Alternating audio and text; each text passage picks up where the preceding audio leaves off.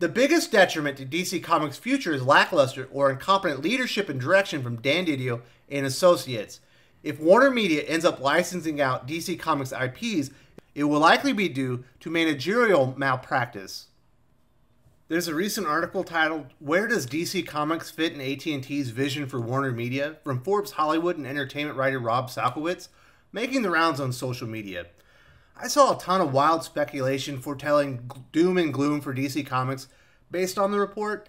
I wanted to put out my thoughts after reviewing the article and doing a bit of general research. For those unaware, AT&T acquired DC Comics' parent company Time Warner in June 2018 for a hefty $85 billion price tag. And just like that, distribution giant AT&T was flush with heavyweight content and creative entities like Warner Brothers, HBO, and Turner. This has left some, like Rob Salkowitz, speculating what place, if any, DC Comics has within AT&T and WarnerMedia. Rob Salkowitz, a recognized expert in digital media and the global digital generation, regularly writes about comic books and comic-related movies for Forbes, so he certainly has credibility in the industry. His bio describes him as a business analyst and futurist specializing in the disruptive effects of digital technology and the digital generation on work, business, and culture.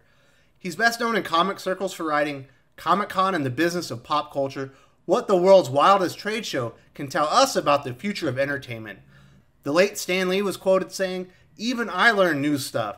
If you're a comic book nut like me, miss it at your own risk about the book." So the contents clearly have merit. But it's not 100% faultless. One of the big conclusions the book discussed back in 2012 was the rise of digital comics distribution as a significant market force. Currently, digital comics aren't nearly the comic book market game changer many forecasted. Digital comic sales boomed from 2012 to 2014 and have maintained steady between $90 and $100 million annually. All the while, comic industry sales have grown $300 million total. Also, he's built a part of his comic industry reputation on identifying industry trends at San Diego Comic-Con, which makes him uniquely qualified, but also likely susceptible to his own professional biases. I want to give a brief disclaimer before I get into this. I was an intelligence analyst in the military for 16 years. I took sets of incomplete information and provided as clear a picture as I could to key decision makers for many years. I have a ton of experience taking circumstantial information and making sense of it. My thoughts are nothing personal against Rob Salkowitz or Forbes. I'm not saying some of his assertions aren't correct, but I do see possible holes in some of his conclusions he arrives at. Most importantly, that WarnerMedia has no vision for DC Comics in their future. Let's get to the article so I can give my reasoning for dissenting with some of his beliefs. Earlier this month at San Diego Comic-Con, returning attendees noticed a major change on the show's massive exhibit floor. The booth of DC Comics, which had been a massive standalone pavilion in the center of the publisher's area in the center of the hall, was gone.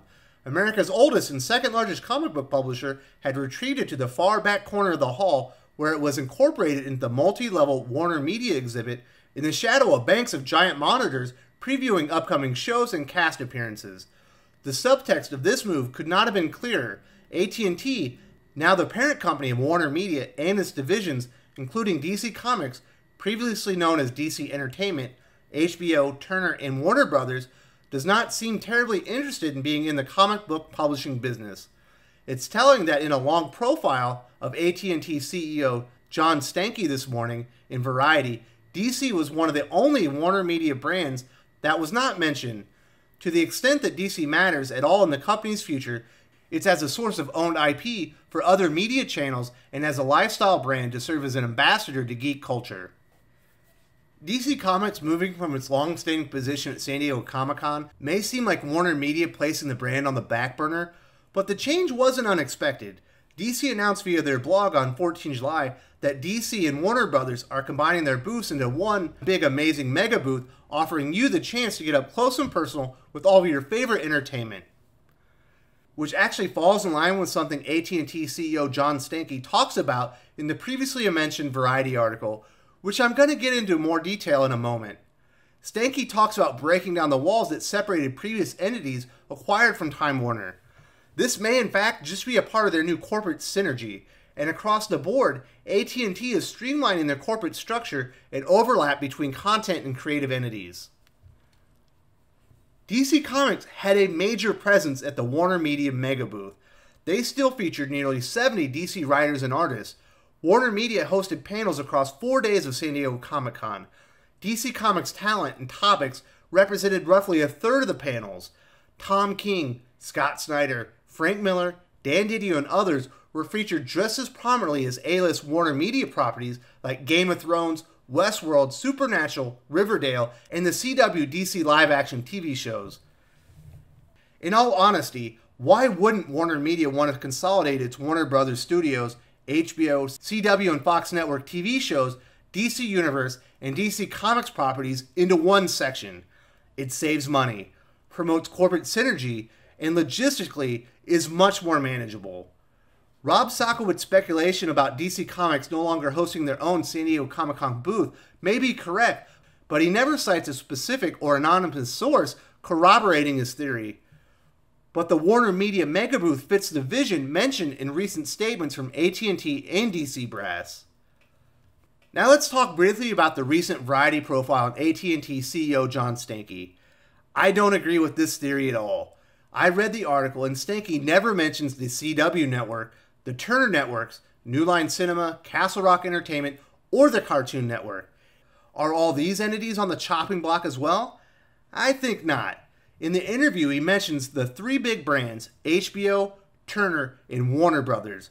The only specific entity Stankey ever mentions in the article is HBO Max, the soon-to-be-launched international streaming platform. Stankey not mentioning DC Comics or DC anything during the interview doesn't mean a damn thing. He didn't talk about any individual corporate entities other than HBO Max in the entire profile. The only thing I take from that is HBO Max is a very, very high priority to at&t. Let's move to the next section of the article, and these will be shorter, I promise. In terms of pure economics, this makes sense.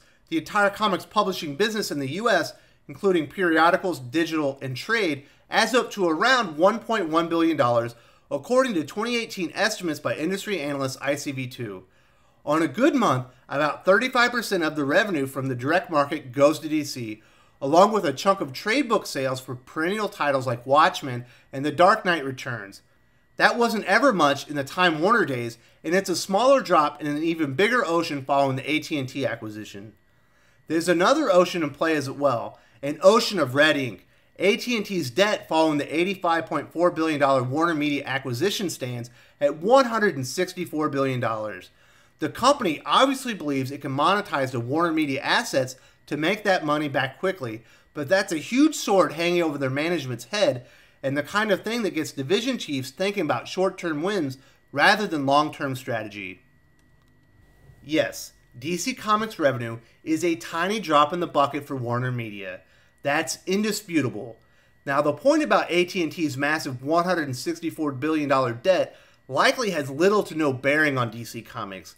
It's not a drain on the company and will never, ever produce enough revenue to make a difference with their debt. WarnerMedia may indeed license DC Comics IP in the future, but the idea that closing or licensing out DC Comics will have any effect on their debts is silly. If it happens, it's likely because they don't feel publishing the comics is worth their time and a tiny fraction of money in the big picture. It's as silly as the theory I've heard that DC is going to shut down Marvel Comics because they're losing money on Star Wars. If Marvel licenses out their comics, it won't be because of the failure of the Star Wars film franchise or the flop that is Galaxy's Edge, in my opinion. Now back to Rob Salkowitz's article. One place that at&t does not seem to see any value is sub-brands. One of the company's first moves following the acquisition was to shutter several of WarnerMedia's niche streaming services, including the beloved cinephile outlet Filmstruck, seen by many as a prelude to rolling as much of the company's media artillery as possible into a mega streamer to compete with Disney, Netflix, and the rest, a move that seems essential given the precipitous drop in subscribers to at&t's satellite TV service, DirecTV. But that sentiment has also crept into the publishing side. In recent months, DC has dropped the axe on its prestige imprint Vertigo. the creative engine behind hits like Sandman, Preacher, Swamp Thing, Doom Patrol, and Fables. On the eve of Comic-Con, the company announced the cancellation of Mad, the venerable humor magazine that changed the face of American satire and has been continuously published since the mid-1950s. Neither of these was a big moneymaker in terms of month-to-month sales, but both brands occupy some valuable real estate in the psyche of fans. Even if the properties built on that land are in disrepair, it seems short-sighted to vacate the premises entirely. I think I've covered the demise of DC's Vertigo imprint thoroughly on the channel. It was sabotaged by extreme ideologies and identity politics put in place by Andy Coury. Vertigo suffered 3 major scandals in the months following the Vertigo relaunch. After the initial releases, none of the Vertigo relaunch books were shipping over 6,000 issues. It was a dead brand. DC Black Label has all but replaced it, and many of the planned Vertigo titles are being released as Black Label. Also, Mad Magazine was a cultural satire icon for decades, but did it really serve any purpose in modern media? Keyboard warriors have been making better, funnier, and edgier satire in the form of memes and YouTube content for years. I honestly don't think the shutdown of Vertigo or Mad had anything to do with WarnerMedia. I'm pretty sure DC Comics shut them down for being dead weight. Next topic. In place of a robust and differentiated publishing enterprise, at&t appears more interested in boosting DC as a consumer lifestyle brand. Warner Brothers' efforts to bring DC superheroes to the big screen have been hit or miss, and suffer especially in comparison to the gleaming chrome-plated juggernaut that is Disney's MCU, but producer Greg Berlanti and his team have developed a creatively and commercially satisfying empire on television with the Arrowverse family of shows, Arrow, The Flash, Supergirl, and Legends of Tomorrow, plus Black Lightning. That success has bled over into several surprisingly great original series like Doom Patrol, Titans, and Swamp Thing on the DC Universe OTT service, a legacy project from the last days of Time Warner that has managed to cling to life so far in the at&t era. DC Universe also features a chat show, DC Daily, in which a gaggle of media-friendly young people enthuse over the latest comics and comic culture offerings from the company. It's here that the lifestyle brand goals come through most clearly. The hosts and their over-the-top squeeing about the latest merch represents WarnerMedia's highest aspirations for its audience. Younger, hipper, and more ethnically and gender diverse than traditional DC Comics readership, which is old and male, even by the standards of the comic industry, and dedicated to omniversally consuming everything even loosely affiliated with geek culture as part of their hip, socially mediated, comics-defined lives. Oh no, the dreaded lifestyle brand moniker is being associated with DC Comics. I did a quick search and I can't find a single DC, WarnerMedia, or at&t official ever refer to DC as a lifestyle brand. Of course, that could be their end goal, but it's never been expressly stated. DC most definitely has a robust presence on the CW network, and Fox to a much lesser degree. Seeing that comic-related material is a big draw for streaming platforms, I'm sure at&t are very happy these shows are all in place when they can finally consolidate them into one of their platforms. As far as DC Daily on DC Universe is concerned, give me a break. I make a ton of DC Comics-related content. Viewers often refute me with the words of DC execs and creators and other independent content creators. I've never had anyone ever cite DC Daily as a source of their views regarding DC Comics. I'm sure someone watches it, but I'll bet a Canadian dollar the number of views DC Daily gets is beyond minuscule compared to its reach. Yes, every comic book publisher is looking to attract the millennial audience. None have cracked the code and turned a significant portion of that audience onto their product. DC Universe honestly offers little value for the $8 price tag. It features very little original content. The comic book library is severely thin, and worst of all, it's missing far too many important DC-related properties like the CW Arrowverse, the DCEU films, and even Christopher Nolan's Dark Knight trilogy. If anything, DC Universe is certain to be shuttered or absorbed soon with the launch of at&t's new streaming platforms. Back to Rob Salkowitz supporting data. DC also has an edge that few people talk about in terms of logo design and iconography.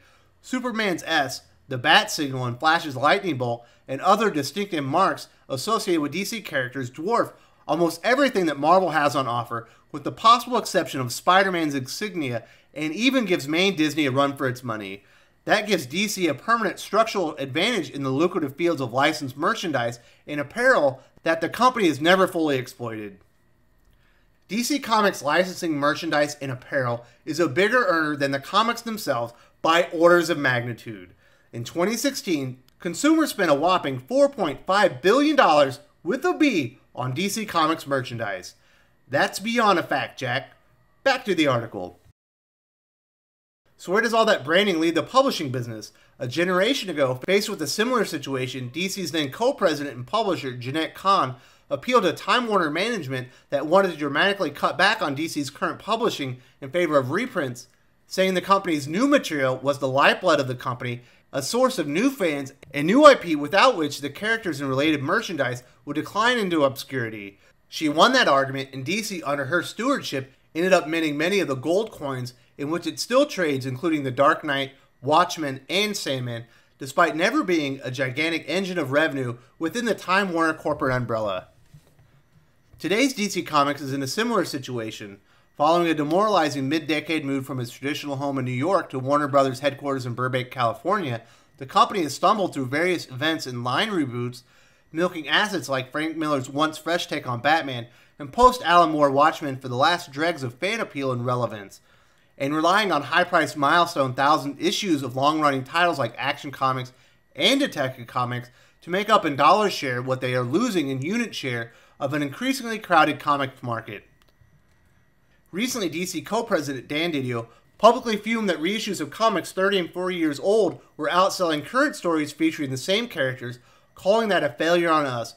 Echoing his predecessor's warning from years past, he added, "We should be focused on moving things forward, always pushing the boundaries and finding new stories to tell. That's how we'll survive and grow this industry." Dan Didio absolutely outed himself as out of touch with DC's consumer base at San Diego Comic-Con. He believes that deconstructed, ultra-dark material like Watchmen and Dark Knight Returns are what makes DC Comics special. DC Comics is special because of the iconic characters and its connected, hopeful universe. During Didio's search for the next Watchmen, customers are inundated with constant attempts to recapture lightning in a bottle rather than creating the next game changer for the company. See also King Tom, Alan Moore's chief third-rate imitator. Until DC Comics realizes why their material isn't resonating with readers, they're likely stuck in a rut. At this point, a regime change is likely necessary to get DC Comics back on course. He destroyed Vertigo trying to push the boundaries. Batman is nearly unrecognizable trying to redefine the character. Superman has been ripped to shreds in the name of Didio's dark, hopeless vision. Now let's cover the end of the article. Looking to the future of comic publishing, DC had a booth at the recent Book Expo trade show for the first time in more than a decade, touting its new line of teen and young adult material, much of which is published direct to trade rather than sold through comic shops. It's not the most visible part of the company, nor the most directly tied to the familiar DC brand of superheroes, but it could represent the kind of revenues necessary to keep the business alive under the looming corporate axe. Faced with the cash-starved corporate master with an unsentimental "what have you done for me lately" approach to legacy sub-brands and an urgent need to monetize its new media empire through streaming and licensing, it's not unreasonable to wonder if even Superman himself is capable of rescuing DC Comics as we've known it for the past 80 years. Everyone is trying to cash in on the very lucrative children's and teen graphic novel market. Unfortunately for DC Comics, they abandoned young readers in the 90s. They don't have much of a foothold in the market other than having notable characters. The market is flush with huge moneymakers, and none of them are related to traditional comic book characters. If Marvel or DC Comics want to gain access to this market, it won't be via their traditional promotional efforts. They need to hire people with knowledge and success in the teen and YA graphic novel market to come aboard and lead their efforts. Until that happens, both DC and Marvel will be the proverbial monkey humping of football. They'll try really hard while looking awkward with little to no long-term success or gains. Before I wrap this up, I want to let you know Comics Perch also has a video on this very topic. He's a comic book retailer and brings a different perspective to this article than me that you may find useful. There should be a link in the upper right-hand corner right now. There will also be a link in the video description. If you aren't subscribed to Comic Perch, I highly suggest you do. He brings a very informed and measured approach to the industry. That basically covers the Forbes article about DC Comics' future at WarnerMedia. I'm not saying Rob Salkowitz's conclusions are absolutely wrong, but I do believe the driving force behind his theory, DC Comics moving to the WarnerMedia booth at San Diego Comic-Con 2019, is easily explained. I don't believe this is substantial proof DC Comics doesn't have a place at WarnerMedia. This is conjecture lacking necessary corroborating evidence. at&t CEO John Stankey also never mentions any entity other than Warner Brothers, Turner, HBO, and HBO Max in his Variety profile. DC Comics' exclusion from the profile doesn't mean anything. DC Comics Publishing represents little to no impact on at&t's massive debt holdings. I don't see the demise of Vertigo or Mad as a precursor to dropping DC Comics. Vertigo was killed by Andy Corey's mismanagement. Most of the follow-on books have already moved to DC Black Label. Mad was irrelevant in the age of memes and YouTube. DC, like everyone in traditional comics, is unsuccessfully chasing the millennial, teen, and YA reading audiences. Not DC Daily or anything associated with DC Universe will change that. I'll be shocked if the service lasts longer than 12 months without being rolled into a bigger streaming subscription platform. The biggest detriment to DC Comics' future is lackluster or incompetent leadership and direction from Dan Didio and associates. If WarnerMedia ends up licensing out DC Comics IPs, it will likely be due to managerial malpractice. I don't see new Batman, Superman, or Wonder Woman stories not being published in the near future. The comics may not be a huge moneymaker, but associated merchandising and IPs are huge cash cows. Rob Salkowitz provides a somewhat compelling supporting argument for his theory regarding DC Comics' presence at San Diego Comic-Con 19. But he never begins proving his initial concept correct, so it's all moot until he provides significant corroborating evidence. If you enjoyed this video, please give it a like. I would appreciate it very much. It helps us attract more views for the channel. Subscribe for future commentary, comic book news, and reviews. And don't forget to ring the bell for notifications. If you want to talk comics, movies, and much, much more, you can follow me on Twitter at Wes_from_TC. With that, Salamat Po, and I'm out.